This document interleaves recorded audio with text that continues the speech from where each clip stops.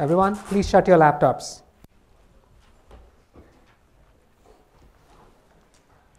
Can you shut that? Yeah. So can you shut that? Yeah. Thank you. This is a dumb classroom. No smartphones, no smart computers. The only smart things here are you. Okay.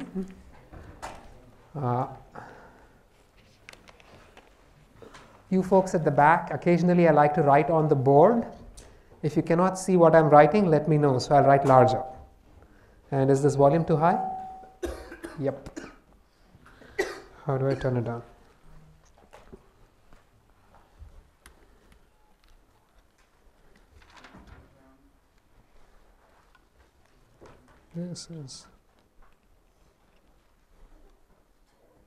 This better? Can you hear me at the back? Perfect. Okay. So in the next class, I'm going to do something very strange. I'm going to bring in a big sheaf of papers, and each one of you is going to make a little name tag, and you're going to carry that with you for the rest of the semester. Every time you come to class, you put it in front of on the table in front of you, so I know who you are. That way, if I just decide to randomly call on anybody to answer a question, I can call you by name. Okay? So let's start. The title, oh wait, does this work? Apparently my laser pointer is not working.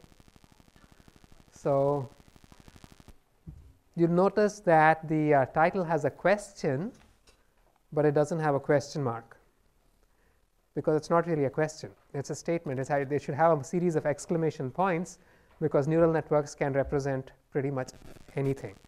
It's astonishing. So that's what we're going to see today. What we've seen so far, neural networks, they've taken over most tasks, AI tasks. They give you the better than human speech recognition. They do machine translation better than most humans can. They can play games certainly much, much, much better than any human being can. They can caption images and video, and some would argue that they can do it better than most people can. They're being used for all sorts of computer vision tasks, you name it. This last one is particularly interesting. There are two pictures here, and I'm hoping you can't see the caption at the bottom. One of them is an actual picture of Putin. The other is a picture that has been hallucinated by a neural network. Can you make out which is what? Anyone? Say that aloud, please. The right one is what?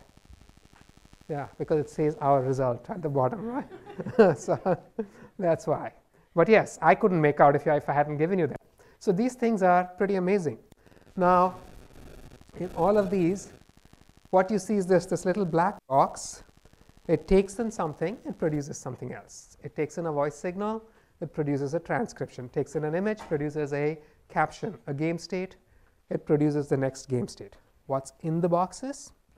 Well, we argued in the last class that all of these are essentially human tasks, things that our brains have been somewhat optimized for. And so it makes sense that whatever is in those boxes must somehow emulate the human brain. So neural networks, in their basic form, they were originally sort of conceptualized as something that emulates how the human brain performs, functions. And the brain, as we know, is a massive network of neurons, which look like the little figure to the left. The figure you see has a head with lots of little fibers going out. These are the dendrites. Signals come in through the dendrites. When the total input signal exceeds some threshold, the neuron fires. The signal goes down that long leg called the axon out to other neurons. So, and the brain itself is a network of such units. So our artificial neural net looks a lot like that. You have these units, perceptrons, which emulate the neurons. And then the network itself is a massive connection of neurons such as these. Now, the basic unit within it is this perceptron, which performs much like the neuron itself. In the original conceptualization, it's a threshold unit. So you have many inputs to the perceptron. What comes in eventually is a weighted combination, a linear combination of all of these inputs. And this linear combination is compared to a threshold. If the linear combination exceeds the threshold, the neuron fires. It produces a 1 otherwise it produces a 0, or you might have a different convention where it produces a -1 when it doesn't fire. This is what electrical engineers call a threshold gate. How many of you here are EE students, electrical engineers? There must be a significant number, right? Not very many, I'm surprised, right? Typically we have lots of people from ECE out here. So I can redraw the figure like this. Instead of having a linear combination of the inputs which is compared to a threshold, I can make an affine combination where you have a weighted sum of all of the inputs and a threshold value, a bias. So this term here, Z, is an affine combination. Does anyone know the difference between a linear combination and an affine combination? Anyone? Pardon me? That's not necessarily true. I mean, I can always set it to 0, can I not? Yeah.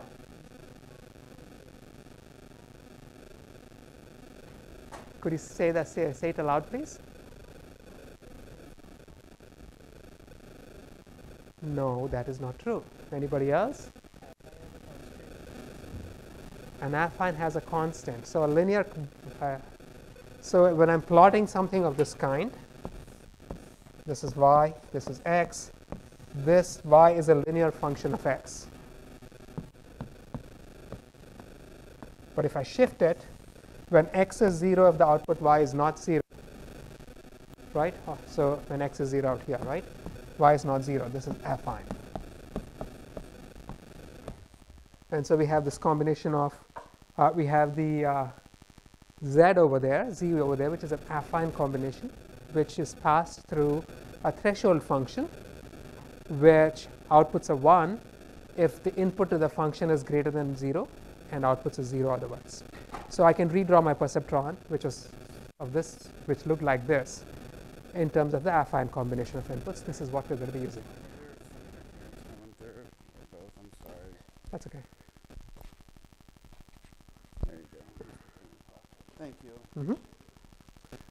So once we do this, we realize that we can actually use other kinds of functions. The function, the threshold function that the affine combination went through is just a nonlinearity. You could use other kinds of nonlinearities like a sigmoid.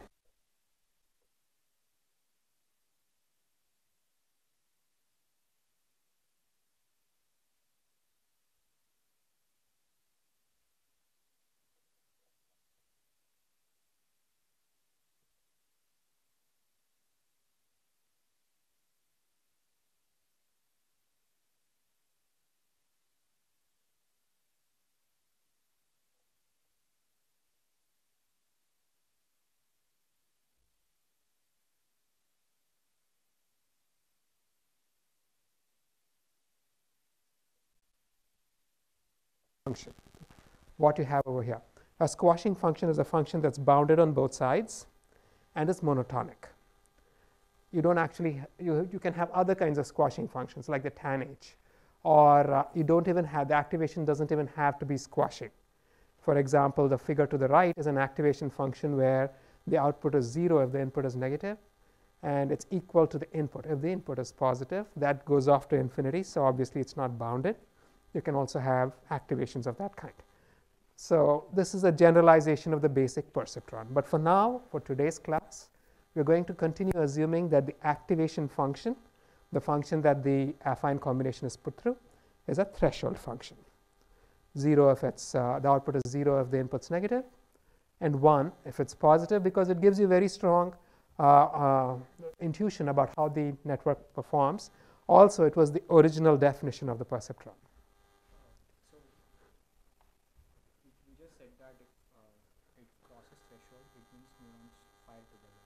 One neuron fires. We're speaking of a single neuron. There's no together over here. So what does it mean by? That's the output becomes 1. That's about it. Right? It's written over here, right? Y equals 1. My laser pointer is not working. Y equals 1 if z says z is greater than 0, 0 otherwise, right? Or if you have a different definition, it could be -1 otherwise. So a multi-layer perceptron, that was just a single unit. just the basic unit that was composing our network. Now, our neural network itself is a large network of such units. And generally, the way we'll have it is we have all of our inputs are going to feed a series of these perceptrons. The outputs of these perceptrons are going to be input to another set of perceptrons. The outputs of those will go into yet another set of perceptrons. So you can think of these as a network which is kind of directed input going in one side, the output goes out the other side, comes out the other side. And typically, these network structures are layered. They don't have to be, but we like to have these layered structures because they are convenient in many different ways. And the brain, of course, is not layered in the same way. Now, what I mean by layered is all the neurons within a particular layer do not communicate with one another. They communicate to the next layer, right? So now these networks are deep. Now, what do I mean by deep? When we speak of deep neural networks, I'm calling this deep learning. Obviously, there's a notion of depth. So what does it mean to be deep? Even if before I begin speaking of deep neural networks, I can talk about deep graphs, because if you look at these figures, they're just graphs. So does anybody know what it means for a graph to be deep? Some of you must have taken graph theory. Yeah. Go ahead.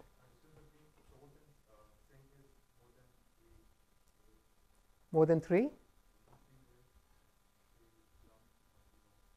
3 hops. Is that any distance? So when you speak of graphs, we always speak in terms of these networks. You can think of these in terms of graphs and directed graphs. Directed graphs have sources and sinks. And in a directed graph, you have various paths from source to sink. The length of the longest path in terms of the number of edges traversed is the depth of the graph. So here to the figure to the left, I have a directed graph. There's a path which has only 1 hop from source to sink, but I have another path which has 2 hops. And so the depth of this graph is 2, it's not 1. The figure to the right, I have a path which is just 1 hop. I have a path that's 2 hops. I also have a path that's 3 hops. The longest path is 3 hops. So that's the depth of the graph is 3. And we will say a network or any graph is deep if the depth of the graph is greater than 2, at least 3. So here, this network over here, if you go back here to this figure here, you'll see that the path, the length of the path from the input to the output is 3 edges. There's no the longest path. So this is a deep graph. The one to the right is also a deep graph. These are deep neural networks. By definition, a deep neural network is where the number of edges that the slowest message takes to go from the input to the output must be at least 3. So if I have just one initial layer and then an output layer, so if there are only 2 layers, it's not a deep network. Now, in the multi-layer perceptron, inputs can be real or they can be Boolean stimuli. The outputs in turn can be real or Boolean, and you can have vector outputs, multiple outputs for a given input. So this is the general structure we saw even in the last class. What can these networks compute? What kind of input-output relationships can they model? We saw an inkling of this in the last class as well. We know that they can approximate any Boolean function. In fact, it's not approximate. They can model any Boolean function to arbitrary exactly. We also know that they can approximate any real-valued function to arbitrary precision. But there are some limitations which relate to the size of the network and the nature of the function itself. What are the limitations? So this is everything that we saw so far in the last class. Now today, we are going to pick up from there, and we're going to show that talk about 4 topics: multi-layer perceptrons as universal Boolean functions, and why depth matters, MLPs as universal classifiers and why depth matters again, and MLPs as universal approximators. Again, here we're going to discuss the trade-off between depth and width and how these affect the network. And time permitting, I'll talk about radial basis net functions. But the reality is time won't permit. I'm not going to talk about it. I make up for this by just asking you questions in the quiz. So let's look at the first topic, MLPs as universal Boolean functions. How well do MLPs model Boolean functions? We know that they can model any gate. We've seen this in the last class. In these figures, the number shown above each edge is the weight of the edge. I'm using the original comparison of the total input to a threshold. The number inside the circle is a threshold. The neuron fires if the total weighted input is at least equal to the threshold. So you can see that the perceptron to the top left actually models an, what gate does it model? It's an AND. Because the threshold is 2, both x and y have to be 1 or it's not going to fire. The one to the right is clearly a NOT, because when x is 1, the total input is -1, the threshold is 0, it's not going to fire. If x is 0, the total input is 0, it matches the threshold, it's going to fire. The one at the bottom similarly is an OR, right? But it's not just this. You can model things that are much, much, much more complex. So here, this figure here is what we will call a universal AND gate. This perceptron has n inputs, and it will only fire if the first L inputs are all 1 and the remaining n minus L inputs are all 0. Can you see why? Because the weights for the lower ones are all -1. If any one of them turns on to 1, it's going to subtract. The total input is going to be less than L. If any of the first L is a 0, the total input is also going to be less than L. So you can have, now this is a far more complex function than just an AND, right? So this is a universal AND gate. It's also a universal OR gate. So this one, for instance, is going to fire if any of the first L are 1 or if any of the remaining are 0. Can you see why that happens? To see how this happens, look at the one condition under which it cannot fire. The first L must all be 0, the remaining must all be 1. When that happens, what is the total input that comes in? When that happens, the total input that comes in is going to be, the first L are going to give you 0. There are n minus L remaining inputs. If they're all 1, you're going to get a total of minus of n minus L. You have to put it, the threshold is 1 greater than that. So under that condition, it's not going to fire. If any bit flips, the sum is going to be greater than that value. It's going to fire. So this is a universal OR. It's a pretty powerful machine, right? Here's something else you can do. You can say, have the perceptron fire if at least k of the inputs are 1. This is what we will call a universal a majority gate, a generalized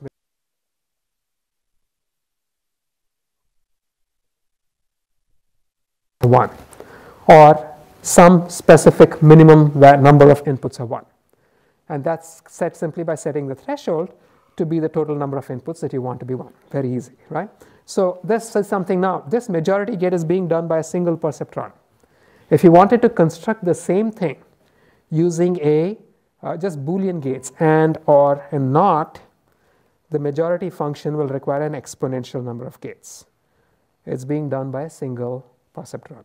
So this is the power of this machine is pretty is pretty large, and this is what actually fooled Frank Rosenblatt into thinking it could do anything. The problem, of course, is that it cannot compute an XOR. We saw this. Now we'll see why this is so in a little bit, but this cannot compute an XOR. You can try it out, and if you spend the amount of time you will spend on this trying to make this work is the amount of time you will waste in your life. So, but you can build it using a network of perceptrons.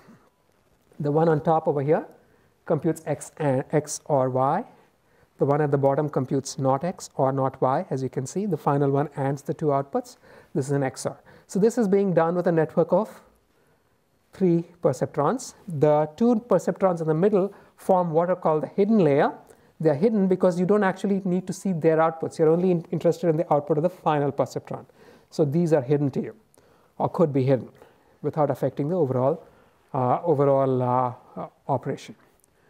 So once you realize that you can begin composing more complex functions that a single perceptron cannot compute, you realize that you can construct pretty much any Boolean function at all, because obviously Boolean functions are composable using Boolean gates, and Boolean gates are composable using perceptrons. In principle, you could be doing this using far fewer perceptrons than Boolean gates, because the perceptron can do more than a Boolean gate can. So MLPs, multi-layer perceptrons, are universal Boolean functions. They can compute any Boolean function. But not only that, so what I mean by a universal Boolean function is you can compute a function over any number of inputs and any number of outputs. You give me the Boolean function, I can construct an MLP that will compute it for you. But you'll observe over here that in order to compute this hideous function on top, over 4 inputs, this MLP actually has, how many layers does it have? 3, right? How many layers will a MLP require to construct an arbitrary Boolean function? And my contention is that you need only one hidden layer. It doesn't matter how complicated the function is, you will need only one hidden layer. And why is that? That's because what is a Boolean function? A Boolean function is just a truth table, correct? I can list out all of the inputs, I can list out the output. For every combination of inputs, I can give you the output. I don't need to give you the entire truth table. I only need to give you the set of inputs for which the output is 1. For the rest, the output is implicitly 0. So this Boolean function over here is, this truth table over here is a Boolean function, and there are exactly 1, 2, 3, 4, 5, 6 conditions under which the output is going to be 1. So now I can write a DNF formula for this truth table. For every row, I can write one little AND, it's a single AND clause, which says, for example, for the top row, the output will be 1 if x1 is 0, x2 is 0, x3 is 1, x4 is 1, and x5 is 0, which means the clause is not x1, not x2, x3, x4, and not x5. So I have, since there are 6 rows in this truth table, I'm going to have 6 clauses. That's my DNF formula for this entire Boolean function. Once I write it like so, it's very trivial for you to see why I can compose the whole thing using just one hidden layer. I'm going to have one perceptron for the first clause, one for the second, one for the third, one for the fourth, one for the fifth, one for the sixth, or the lot. And so with one hidden layer, I can compose my Boolean function. It doesn't matter how complex the Boolean function is. It doesn't matter how big it is. I can compose it using just one hidden layer. So any truth table can be expressed in this manner, which means that a one hidden layer multi-layer perceptron is a universal Boolean function. You don't even need 2 layers, 2 hidden layers.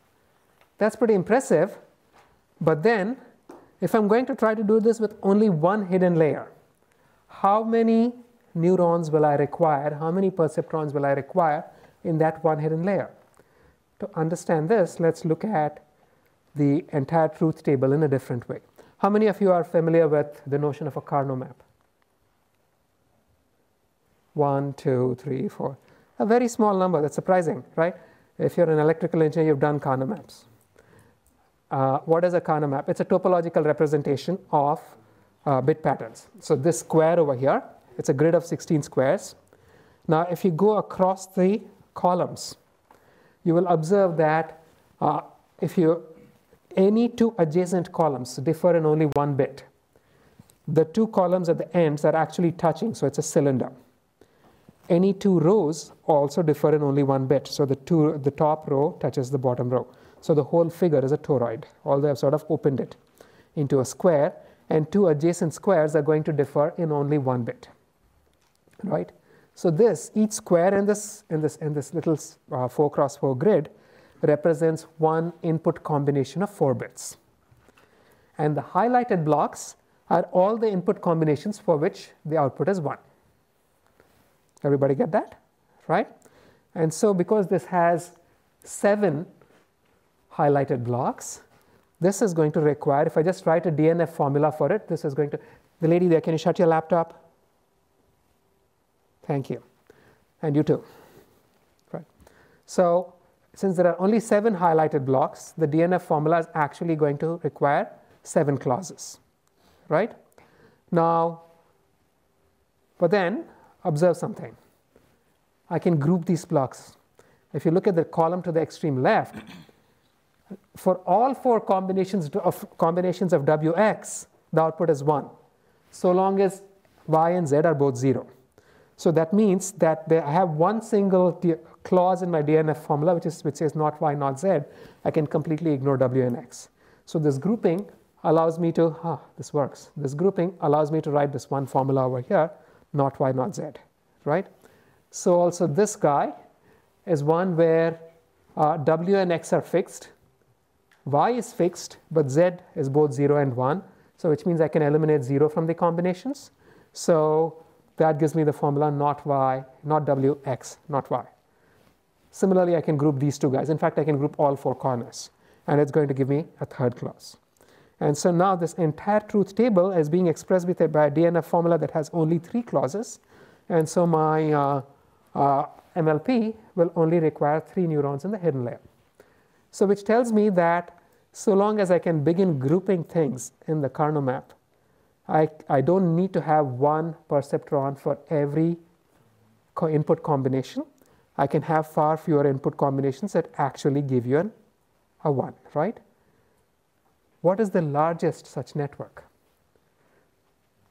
Under what condition will the corresponding network have the largest number of neurons in the hidden layer? Yes. Absolutely, right? I can't group anything. And because I cannot group anything, this network is going to require 8 neurons in the hidden layer. If you add any more, then you can begin grouping things. This is the worst case over here, right? So in a DNF formula, how many neurons will I require for a 1 hidden layer MLP? As many as I have red squares, which is 8, right? So here's another one. This is a 3-dimensional version of a Karnaugh map, which actually is defined for 6 variables. Again, this is a toroid in 4 dimensions. These 2 faces touch each other. These 2 faces touch each other. These 2 faces touch each other. And every 2 cubes differ in only 1 bit. So this has 64, because each dimension represents 2 bits, right? 2 inputs. So this cube has 64, this big cube has 64 subcubes. So it represents 64 combinations of bits, of which 32 are 1, and no 2 touch each other. I cannot group anything. So how many neurons will I require in the one hidden layer if I want to do a 1 hidden layer MLP for this one? 32, right? So I can generalize this. If I have n inputs, in the worst case, I'm going to require 2 raised to n minus 1 neurons in the 1 hidden layer. It's exponential, and the size of the input if I want to represent this using just 1 hidden layer. So although I can do it, exactly, it's going to be exponentially large. So using 1 hidden layer, is that the effective way we go about it? Clearly not, right? Okay, and we'll see why. If I use multiple layers, what will happen? How can I reduce this? Does anybody recognize this pattern? What is it? Which pattern? This checkerboard. Well, I'll give you the hint, right? I'll give you the answer. It's XOR, right? It's yes, chess, that too. But it's W XOR X XOR Y XOR Z, the first one. The second one is U XOR V XOR W XOR Y X XOR Y XOR Z. And how many neurons do I need to represent an XOR? 3, right? So only 3. In fact, it turns out I can do it with 2. I can actually do it using this network over here, but we'll continue to assume that you can do it with 3. It's up on the slides, which I refer to it. It's pretty cool, right? Now, that means this guy can be done in this manner, right? I can use XORs, and first I compute the XOR of W and X. I compute the XOR of the output with Y. I compute the XOR of that output with Z. There are 3 XORs. I need 9 neurons, which is the same as when I just do the DNF formula. So here maybe you don't see the difference, but when I get to this one here, I'm going to need only 15 perceptrons for my XOR, for my XOR-based network. I will need 33 for the one-layer network. And as the number of inputs keeps increasing, this difference is going to be very large, right? Now, keep in mind that more generally, an XOR of n variables is going to require only 3 times n minus 1 perceptrons. Because to add each new input, I just need 3 neurons, right? This means, again, that if I use a single hidden layer, I'm going to require an exponential number of neurons to model the function. But if I begin going deep, if I begin adding layers, I just need the number of neurons is linear in the size of the input. That's a tremendous difference. That's why you need depth, right? Now let's get to it a little more. Let's look at it a little more finely, okay? I can rearrange this network in this manner, right? I can take XORs of every pair of inputs, and then I'm going to have some outputs. I can take XORs of every pair of those outputs and keep doing this. And when I do this, because each XOR needs 2 layers, I'm going to use 2 times log 2 of n layers. That's the depth of the network. And it's still the same number of neurons. I just arranged it differently, right? But this is the best case in terms of depth. I cannot go shallower than this and still compute the XOR, right? So if I do this, I can still do this with something that's linear in the number of layers. But now suppose I tell you that, let's not say 1 hidden layer. Suppose I tell you I'm not letting you do, I'm allowing you to have more than 1 hidden layer, but you cannot have more than 3 hidden layers. Right? I fix the depth of the network. Then how many neurons will I require? So if I look at it, the best case, it's going to be this guy, right? So it means because I've arranged everything and every 2 layers gives you a bunch of outputs over which you're computing an XOR again, after you get to the allowed number of layers, D, what remains is still an XOR.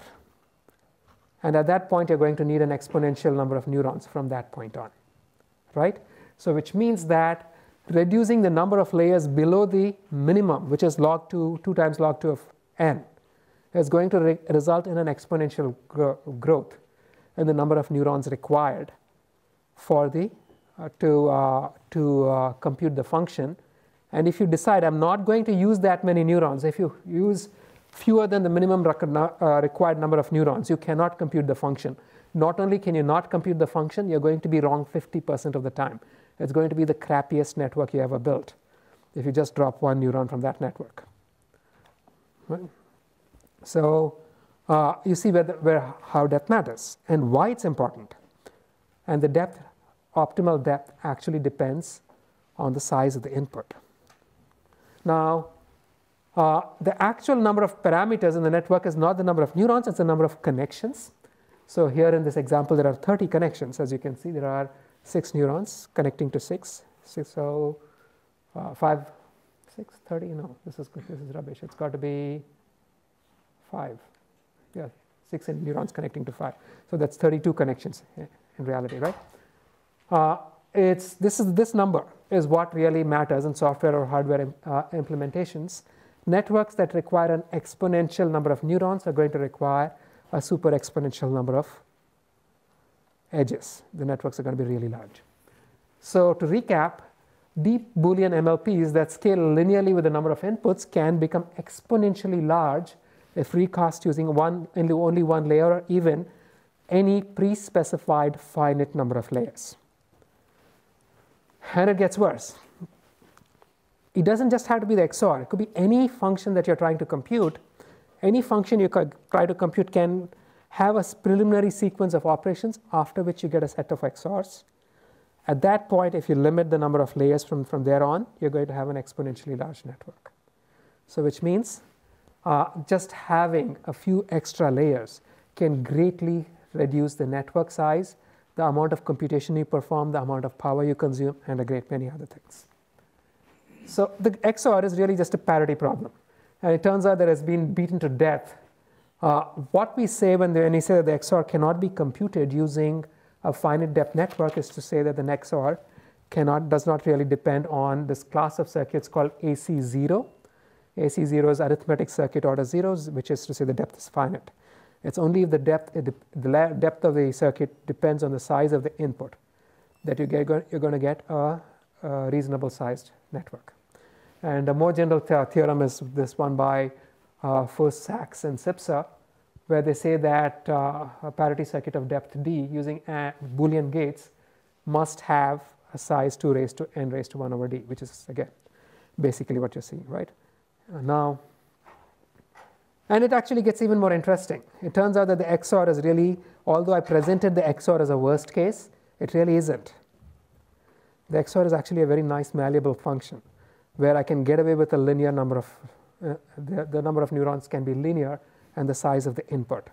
It actually turns out, there's a very nice theorem by Shannon which says that for large n, there's at least one Boolean function that requires 2 raised to n divided by n neurons. In fact, it turns out for large n, the majority of, close to 100% of the Boolean functions will require these many neurons. So it's, but fortunately, we don't deal with these hideous functions. Most times you can actually express the function. If you can, then you can build a network of finite size. So in summary, and yes? So this exponential number of neurons is required even if we don't bound the depth?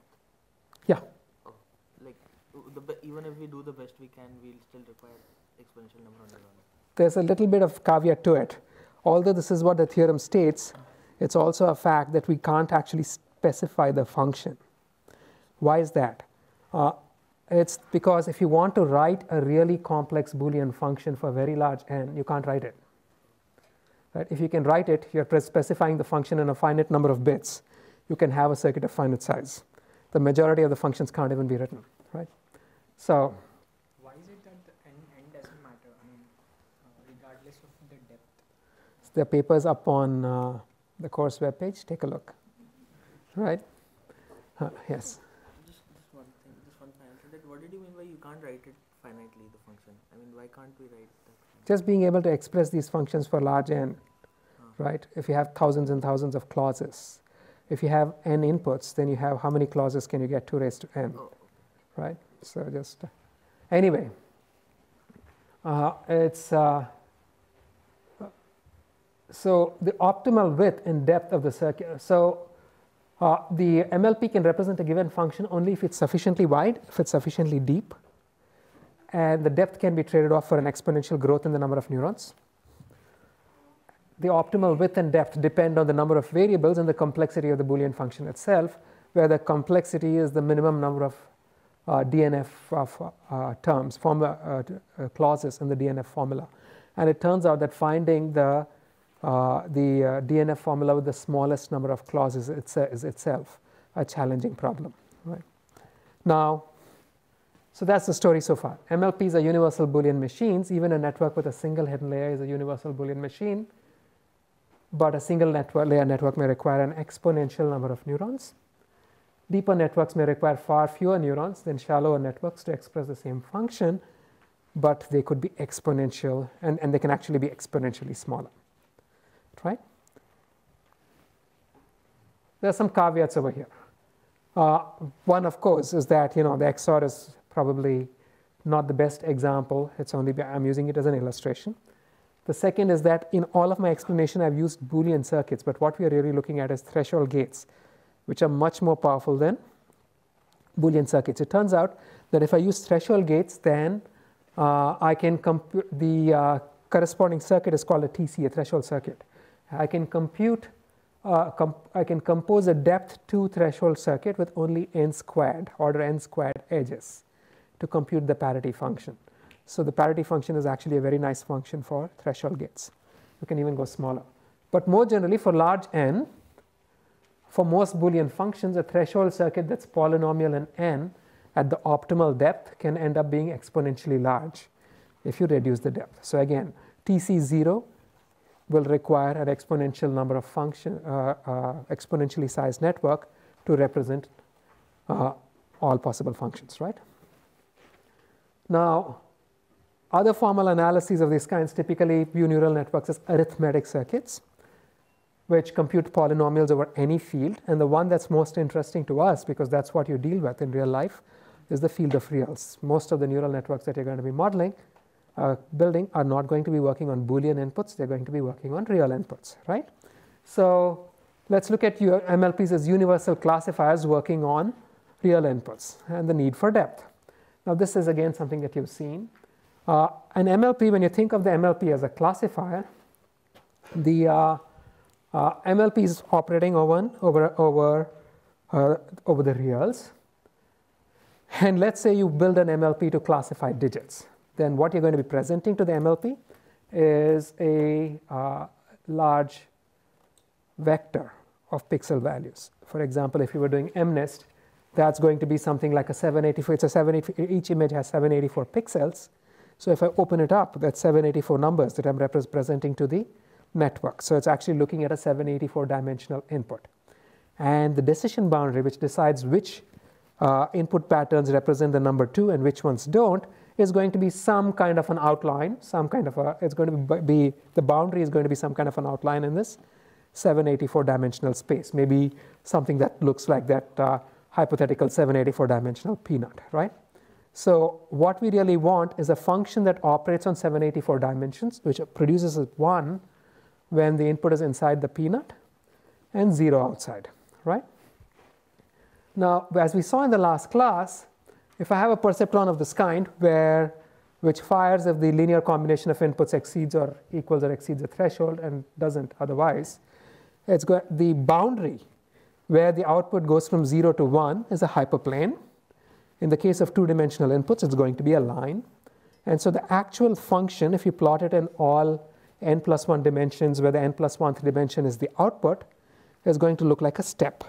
There's a hyperplane. On one side, the output is all 0. And then it goes up. At the hyperplane, it jumps up. And then the output becomes a 1. So it's going to look like the figure to the bottom right. Now, so this is a linear classifier. The boundary between the 1 and the 0 is a hyperplane. It's linear. And so it's affine, but we'll call it a linear classifier. And I'm calling it a linear classifier because for some combinations of inputs, the output is 0. For others, it's 1, right? But once you do this, you realize why you can compose Boolean functions. So look at this. The 4 dots, if I'm working on 2 inputs, the 4 dots represent the 2 combinations, all 4 combinations of 2 bits, 0, 0, 1, 0, 1, 1, and 0, 1, right?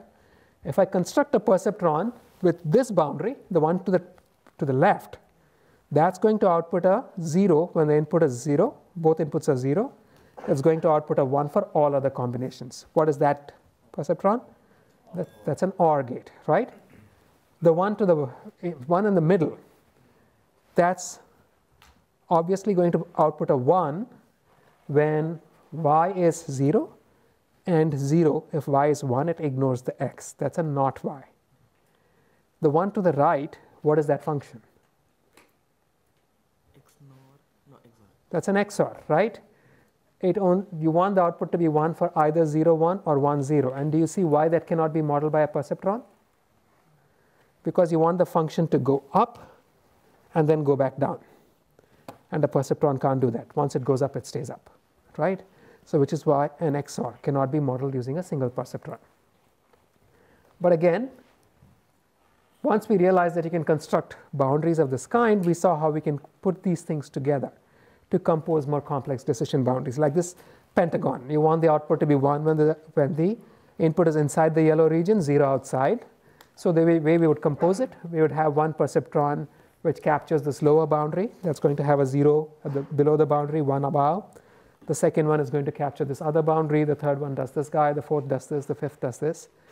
So what happens? It's only inside the pentagon that all 5 of them are producing a 1. Everywhere else, at least one of the perceptrons is producing a 0. So if I just sum all of the 5 outputs, the sum is going to be a 5 only within the pentagon, and 0 everywhere else, and less than 5 everywhere else. It's good, maybe 4, maybe 3, maybe 2, but it's definitely not going to be 5.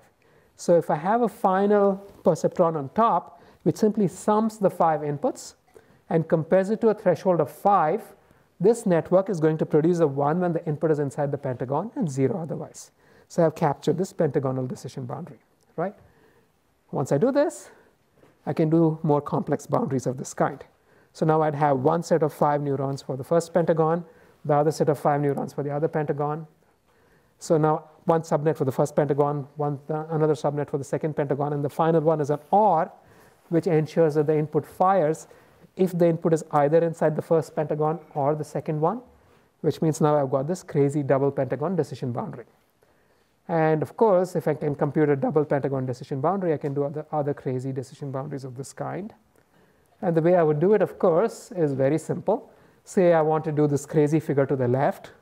I don't even know if that shape has a name, but what I can do is to fragment it. And I can compose one subnet for every little component and OR the lot, and it's going to produce an 1 when the input is inside that crazy decision boundary, but not otherwise, right? So what this means is that this MLP can compose arbitrarily complex decision boundaries, including things that look like horses and human beings. But my claim is I can do it with only one hidden layer. So let's not look at these extremely complex things. Let me give you this very simple figure, this double pentagon. I want to compose this decision boundary for this double pentagon using just one hidden layer. So can you think of how? Anyone want to take a guess?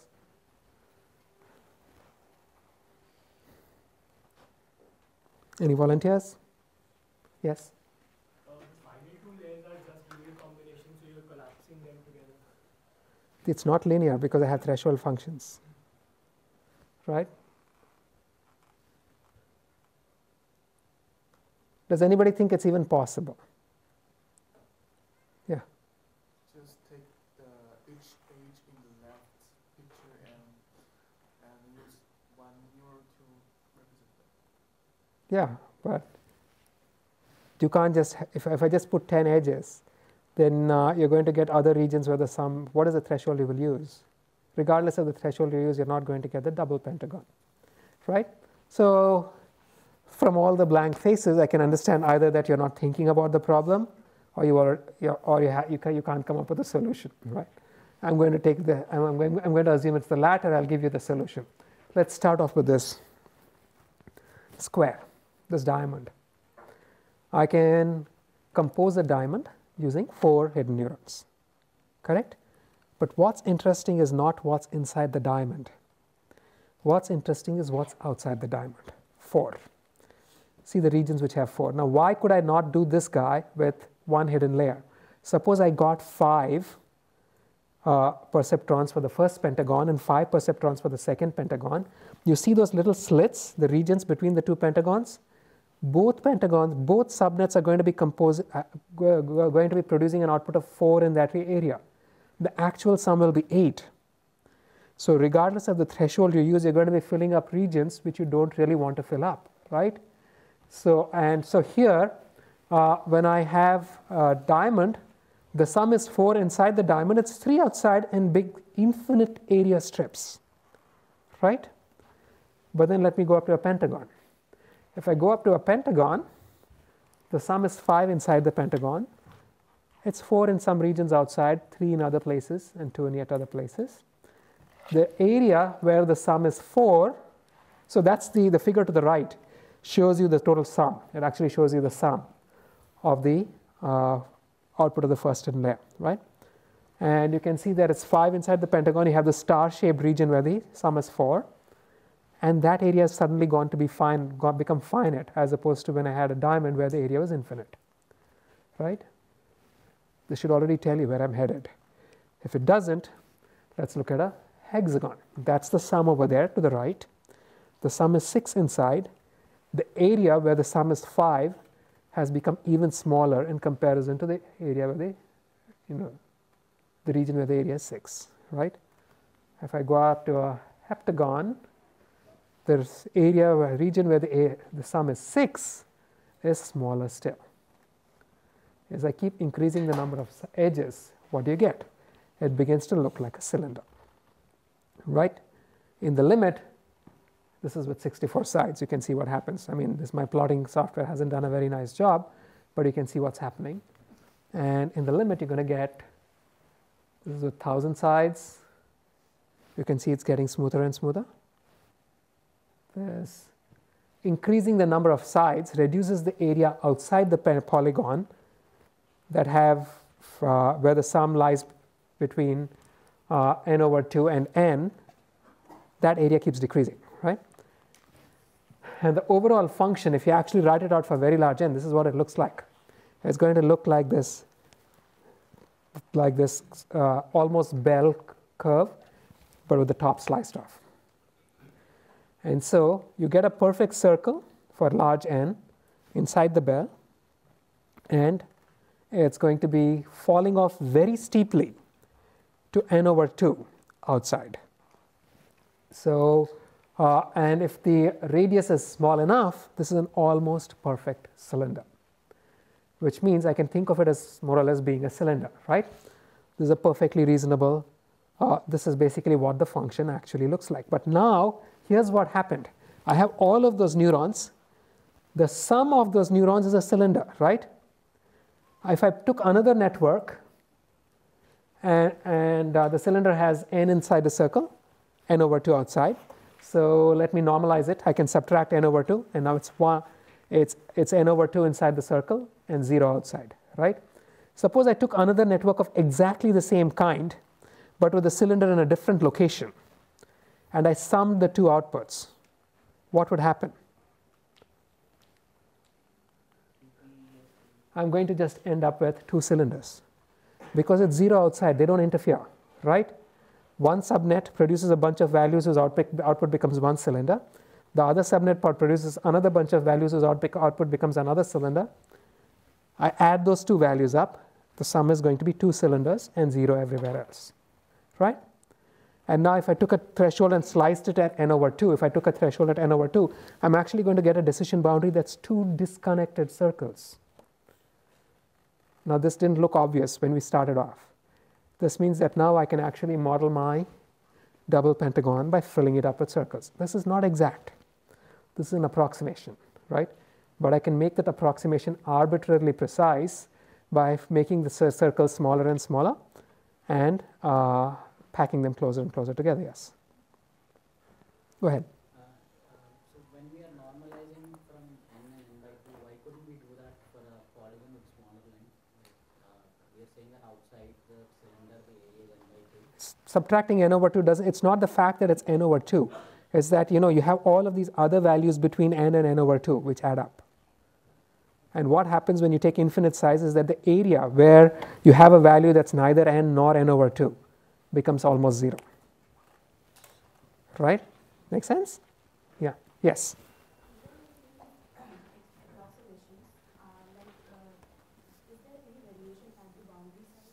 Pardon me? Good.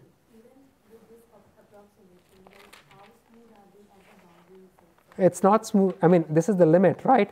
So it's not going to be, it's an approximation. The approximations are going to have ugly boundaries. It's just that you can make it arbitrarily precise. So if you give me an epsilon, I can come up with an approximation that's within epsilon of the correct function everywhere, regardless of what the epsilon is. That's all, right? Yeah.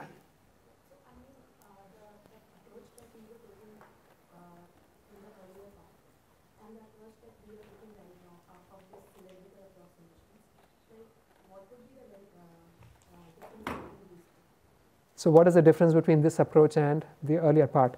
So the point is when you have, there are some kinds of shapes that you can model exactly. Other kinds cannot be modeled exactly using just one hidden layer with a finite number of neurons. That's just the nature of the function itself. So there you actually have to expand the number of neurons. So this is the general case. Pretty much anything can be built in this manner, right? This is the universal approximator. Right? Yes?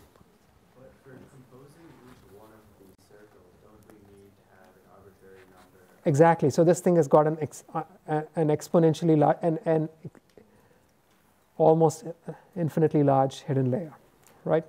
And the number of neurons in the hidden layer is going to depend on the error that you're willing to tolerate.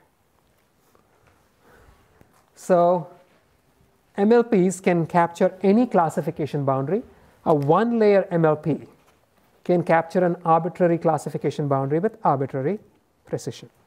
And that's pretty powerful, right? They are universal classifiers. So what about this notion of depth? Deeper networks require far fewer neurons, right? This double pentagon needed infinite neurons to be arbitrarily precise. And even then, you're not going to be exact. Whereas if I just added one more layer with just 10, 12 neurons, I nailed it. So you see how depth actually figures, right? Now, again, optimal depth, again, formal analyses view these as a category of arithmetic circuits. And there are a whole bunch of papers about how depth trades off with width. I'll skip these details, but I suggest you actually take a look at these papers. They have some very nice explanations, mathematical explanations for how the whole thing goes on. Now, the optimal depth in terms of generic nets, let's take a look at a different pattern, worst case decision boundaries using threshold activation networks. So here is a checkerboard, right? Yeah. Could you explain, how did you combine the circles? I didn't understand. We didn't combine. So here, if you take a look, this guy is computing one circle. This is computing all the edges of the first circle. If I add them up, I'm going to get a cylinder. And which is n inside and n by 2 outside. Or n over 2 inside and 0 outside, right? Okay. And so this guy is going to do the same thing. Instead of having two separate subnets, if I just add the set together. Where are you doing that minus n by 2? That's in here. I actually showed this. I added this little bit over here, right? It's flow. This one is just subtracting the n over 2. Is it like a bias or something? Yes, so that's a bias. Right? Yeah. So if we can add up cylinders, why can't we add up pentagons in that way? Because the pentagons, when you actually added them up, the sum was 5 inside the pentagon, but it was not, it had these other values and they would interfere, right? The thing with the cylinders is that it wouldn't interfere, right? Okay, so now let's take a look at this figure. This is a checkerboard, right?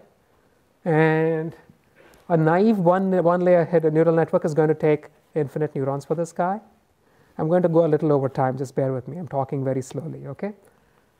But then if I do this with 2 hidden layers, I can do this with only 56 neurons. Actually 57, right? Why is that? Because the first layer will have 16 neurons. Observe that this whole board is composed of 8 lines this way and 8 lines this way. So I need 16 neurons, one for each of the 8 lines. Then from those neurons, there are 40 squares. Now, there are actually 80 squares, 40 of them are yellow. So I need 40 neurons in the second layer to pick each of those squares. And then I can patch them up, right? I can patch them up on top, and that's going to give me 57 total neurons. And so once I had 2 layers, this actually became very composable. But then, this is just, even so, it turns out this is just y1 XOR y2 XOR y3 XOR y4, right? So if I do this with greater depth, it's going to take, there are 16 neurons, it's going to take 61 neurons in all if I do this as an XOR circuit, actually fewer if I do the XOR with just 2 gates, right? So this didn't help in this case. It actually went up from 57 to 61. But then let's look at a more complex figure. This guy, if I do this naively, it's going to take an absurd number of neurons if I just use one hidden layer. If I do this using 2, this has 64 lines. So I need 64 neurons in the first layer. I need 544 neurons in the second layer to capture all the yellow regions, and then a final one on top. So 609 total neurons is going to capture this checkerboard. But as an XOR, this will just take 253 neurons, actually much lesser.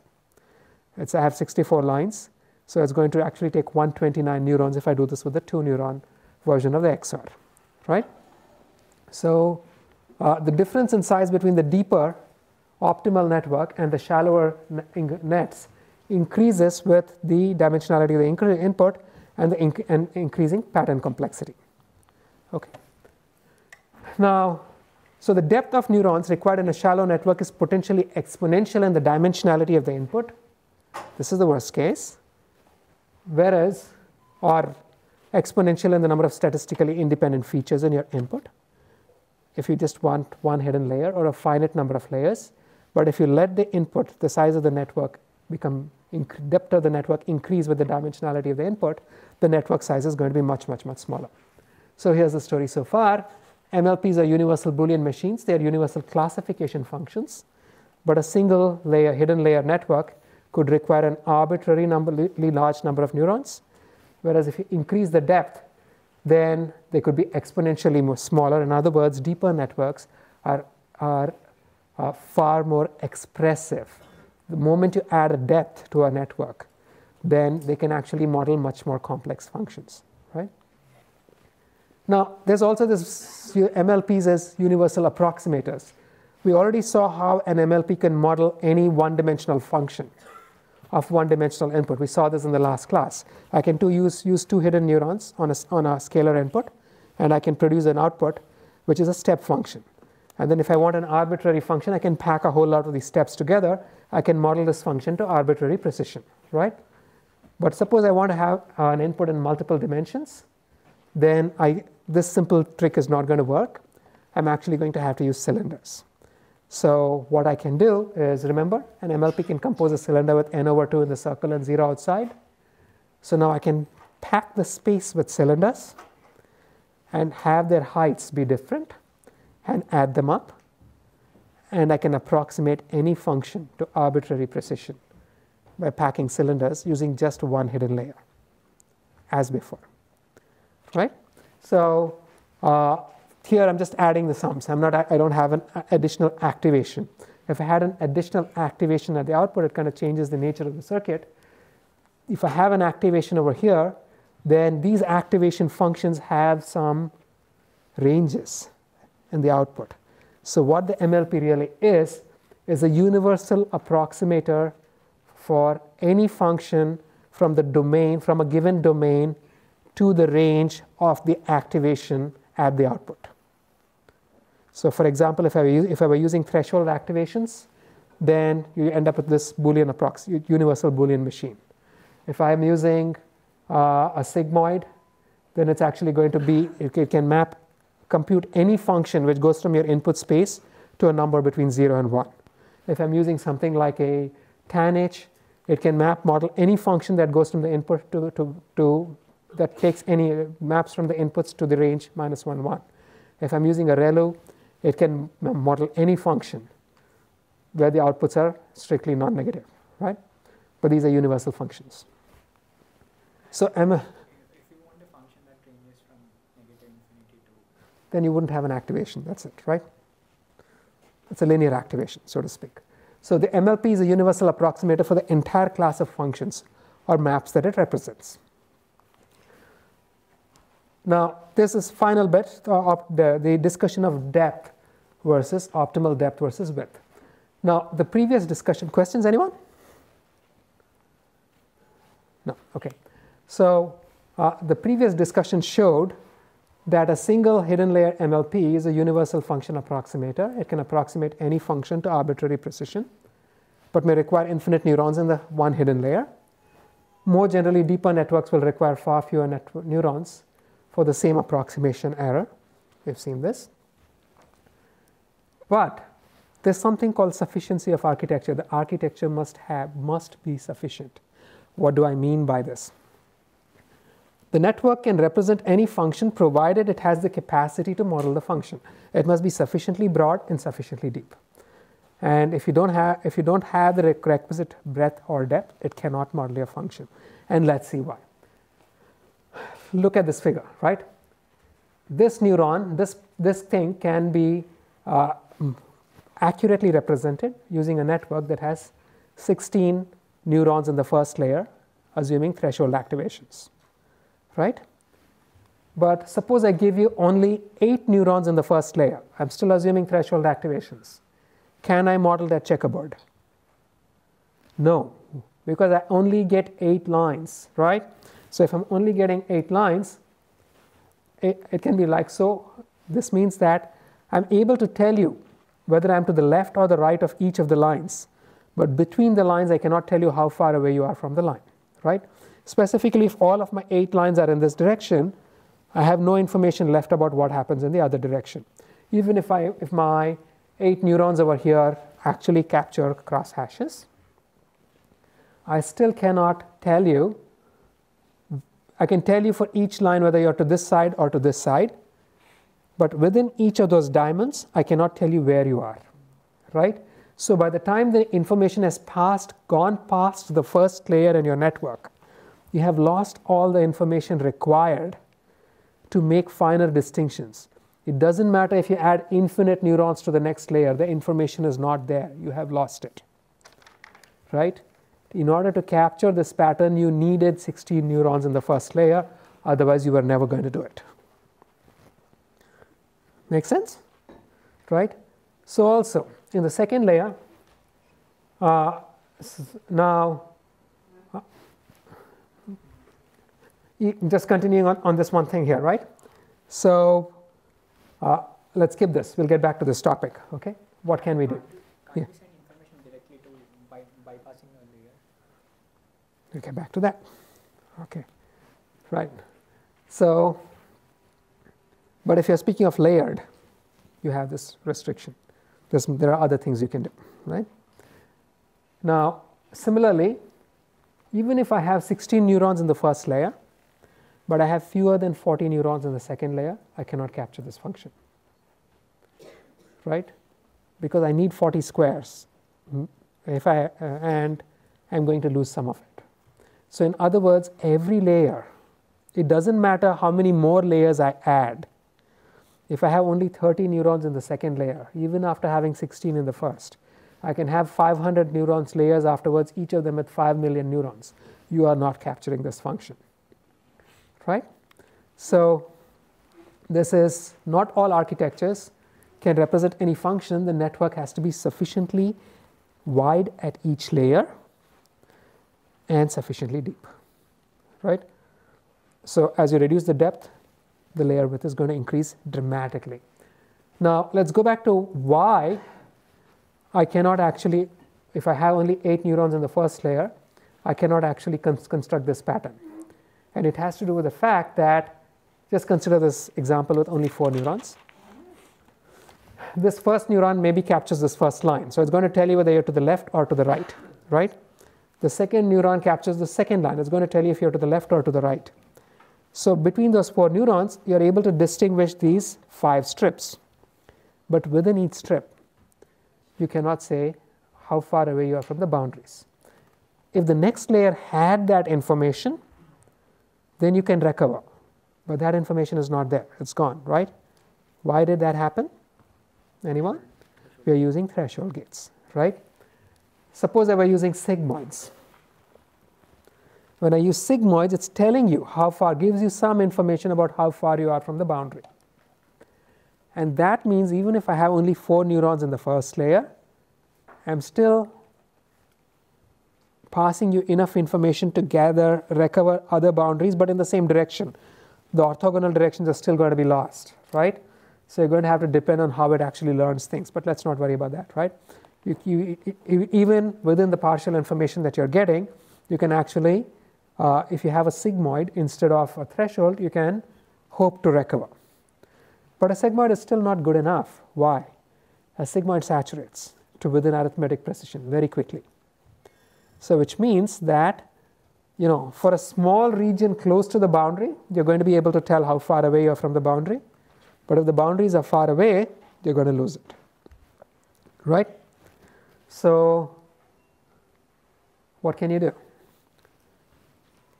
do? What you are really interested in is a mechanism that captures the boundary. The rest of it is just happens to be, details, right? So I could use other activations, nonlinear activations, which continue to retain information about how far away you are from the boundary. So if I were using something like a rectified linear unit or a soft plus, then I can actually say how far away you are from the boundary from each boundary, which means that even if I have less than the minimum required number of neurons, if I were using threshold gates, there's still enough information being passed through that you can hope to recover some of the patterns, right? It's still not perfect. What are we missing over here? This simple figure should tell you. The other dimension, right? You need to be capturing sufficient variety of information even on the lower dimensions. You have to cover all dimensions, otherwise you're not going to be able to recover this. But modulo that, provided you have the appropriate activations, you can hope for information to be recovered in later layers. Now, rectified linear unit has a problem. It only carries information on this side, but on the other side it's still lost, right? So you have other kinds of activations like this guy here, which is the leaky ReLU, which gives you information but at different rates on both sides of the neuron. And you can see why that's going to be an advantage over a simple ReLU, right? Because you're transmitting information on both sides, which means that even if you are less than the critical size in any layer, you still have enough information left to recover stuff downstream. And so that's where the other activations come in. So narrow layers can still pass information to subsequent layers if the activation function is sufficiently graded, but will require greater depth to allow permit later layers to capture patterns. So going back to this notion of the sufficiency of an architecture, right? The capacity of the network has various dimensions. What can a network represent? Now, when I'm speaking of what can a network represent, I'm speaking in the abstract. I have this architecture. What are the various functions? You're allowed to modify the weights, the parameters in any which way. Then what can it represent? What are the kinds of functions it can represent? And so there are different ways of defining it. There's one way to think about it is how many patterns can it remember? How many of you are familiar with the notion of a VC dimension? A small number, most of you aren't. So I won't get into that. But the VC dimension of the network sort of models the complexity of the patterns that the network can actually capture. And the VC dimension of the network is supposedly bounded by the square of the number of weights in the network. From our perspective, the capacity of a network is going to be the number of disconnected convex regions it can represent, and that again is going to be dependent on the width and depth of the network, right? And so it depends on the architecture and the size. And a network with insufficient capacity cannot exactly model a function that requires more than a minimum number of convex hulls than the capacity of the network itself, right? But can approximate it with error. So there's a whole notion of the capacity of a network in terms of VC dimension that we won't actually discuss, but maybe in a later lecture we're going to invoke at least one of these concepts just as an illustration, and by that time maybe we can post you some links on what a VC dimension really means, so you are better prepared to actually understand what we talk about. But you have all of these nice papers, Quiron and Sontag, who show that for linear or threshold units, VC dimension is proportional to the number of weights, and this is actually very trivial to show. These guys, Batlet et al. Show that for piecewise linear networks, then you have a more complex function for VC dimension. Gerald Friedland, I hope to bring him down for a guest lecture. He and Krell have some really nice work where they talk about it in terms of the information capacity and bits. And they have some very nice results where they show that the VC dimension of a threshold net is order mk, where m is the number of hidden neurons and k is the weight of the neurons. And the math is so trivial, it kind of makes sense. Now, these results are highly abstract, but often come back to be relevant when you're trying to model a problem of a specific complexity. More generally, all of the lessons that we've seen today are things that are worth remembering because the kind of function that you're trying to model is going to require networks of a specific kind of capacity. And we know that this is going to be dependent on the width of the individual layers, the depth of the network, but also on the activation functions that you use. So we saw that you can trade off depth for width, but for any given activation function, there's only so far you can go with this trade-off. Some activations allow you greater depth, greater trade-offs than others. Like in the case of the threshold, the trade-off is pretty steep, right? And these are all things that we actually have to worry about when we begin modeling our problems. So here's the last slide. These are the lessons you've learned today. MLPs are universal Boolean functions. They're universal classifiers. They're universal function approximators. A single MLP can approximate anything to arbitrary precision, but could be exponentially or infinitely wide in its input size. Deeper MLPs can achieve the same precision with far fewer neurons. In other words, they're more expressive. They can represent more complex functions. So in the next class, which is going to be on Wednesday, we're going to start with the business of what we've seen so far is that we know MLPs can emulate any function. That's just a hypothetical situation, the theory, right? How do you make it emulate a specific function? How do you set the parameters? So this is this business of training an MLP so that it can take images and produce transcriptions or whatever else. That's what we will begin with in the next class.